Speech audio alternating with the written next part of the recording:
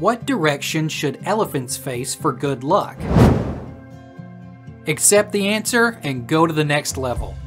And don't forget to subscribe and hit the bell notification.